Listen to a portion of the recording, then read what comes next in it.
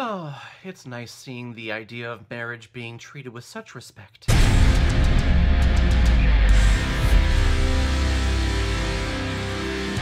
Loving, released in 2016, and it's directed by Jeff Nichols, who's behind such films like Mud and Midnight Special. And this film stars Joel Edgerton, Ruth Negga, and Nick Kroll. And this film was recommended to me by one of my longtime subscribers and friends and co-workers, Kristen Weissner.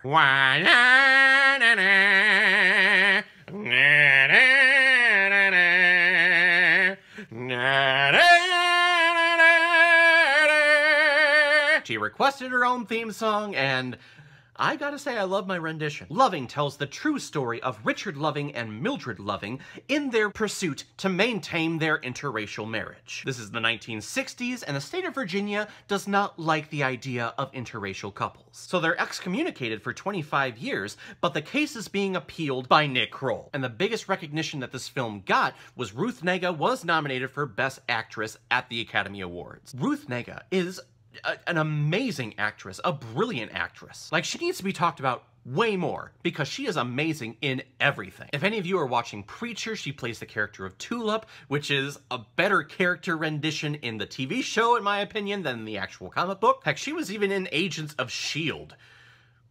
Ugh. But she was still really good in that show. She is such a captivating actress that whenever she is on screen, your mind and your eyes just focus and fixate on her. But this film is 50-50 with Ruth Negga and Joel Edgerton. This is their story, and I love Joel Edgerton's characterization of this character. He is shy, he is introverted, he's really scared, he just wants to have this nice fixated status quo in his life. He doesn't want conflict, he doesn't understand why there is conflict in his life. He's marrying this woman, they're not harming anyone, he loves this person, they're having children together, what harm is it doing to anyone? He's actually kind of a simpleton, he doesn't understand the idea, especially around this time, of the 1960s and civil rights movements, Martin Luther King, Malcolm X, people of this status. He doesn't understand, nor does he care. He just wants to go to work. He's a bricklayer. He just wants to lay brick, and he wants to come home and spend the nights with his wife. Just a nice, simple life. They're not harming anyone. They're just two people who are falling in love with each other and want to have that vow of marriage with each other. And I mean it at the top of this review when I said it's nice to see the idea of marriage being treated with such respect. Because in the last couple of decades, marriage has been the big topic, especially when we get to topics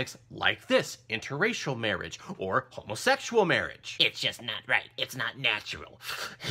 Just shut the fuck up with that mindset. The message behind this movie, and the message determined by the actual case, the Lovings versus the state of Virginia back in 1967, stated that marriage is an inherent right to all humans. Regardless of your sexual orientation, the color of your skin, you have the right to enter into a marriage with someone else. And that's what this film is portraying. Just a nice, simple, harmless family just trying to live their lives. And heck, even when the state of Virginia excommunicates them, they say, okay, I don't want to ruffle any feathers, sure, we will leave the state. They grew up in Virginia, they want to stay in Virginia, their family, the rest of their extended family is in Virginia. The themes, the concept behind this film, the real life story of these two people, they were actual people, and I loved at the end of the credits, they actually showed some of the pictures that they actually took in the movie itself, just with the real life people. I love it when movies do that. Just adds to the gravitas of the film. The film as a viewing experience, it felt like it dragged a lot. There's not a lot of talking. There's a lot of shots of just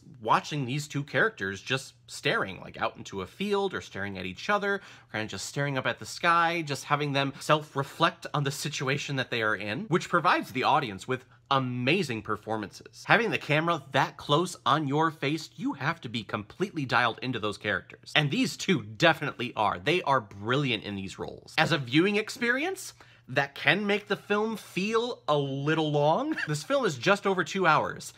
It felt like 2.5, 3 hours as I was watching it, which doesn't deter the importance of this movie and of this story and of the performances.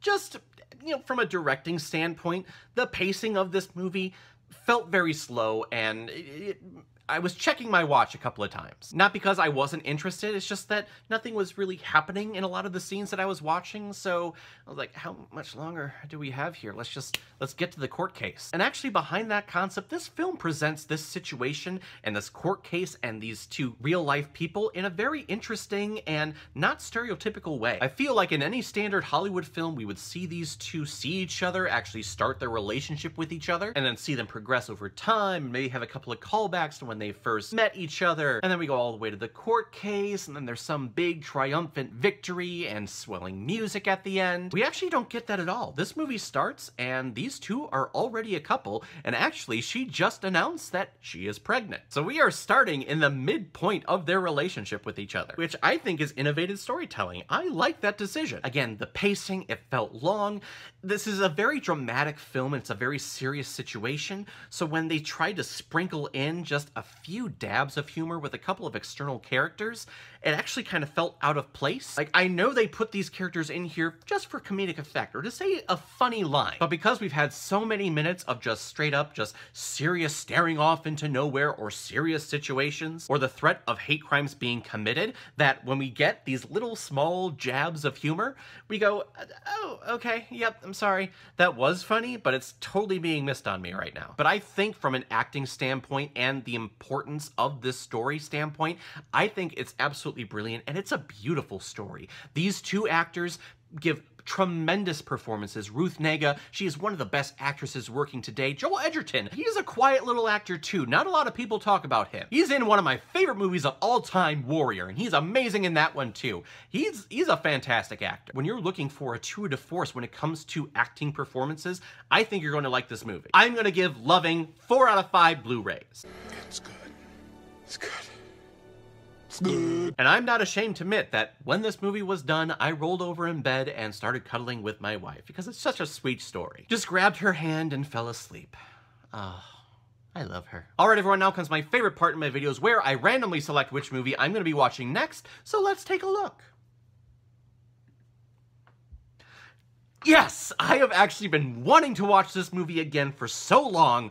Walk the Line! Johnny Cash! I love Johnny Cash. Played by Joaquin Phoenix, who is one of my favorite actors working today. The new Joker himself. Ooh, that's gonna be interesting. But I've been meaning to watch this movie again. I've dove in to the whole anthology of Johnny Cash. I listen to him at least once every couple of days. I love his music. He's a storyteller when he performs. The songs that he plays, he's telling a story. He's not just performing a song to perform it. And I know this movie came out around the time that Jamie Foxx's Ray came out, so Joaquin Phoenix, I felt, kind of got snubbed at the Oscars because Jamie Foxx won the Oscar for Ray, and they're not going to give the Oscar to another person who basically is in the same movie, just a totally different music genre. But I remember really liking this movie. Reese Witherspoon I remember liking. I'm excited to check it out again. So thank you very much, Kristen, for the recommendation. If any of you have recommendations of films that you want me to review on here, please leave your comment below this video or go to my Facebook page, my Instagram, or my Twitter. Leave your recommendation there, and if I have access to it, I will watch, review it,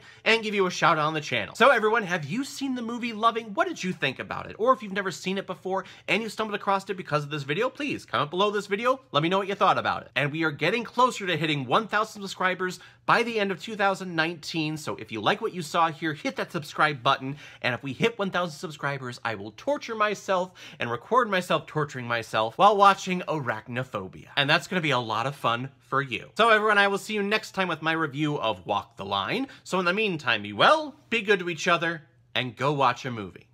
Take care, guys.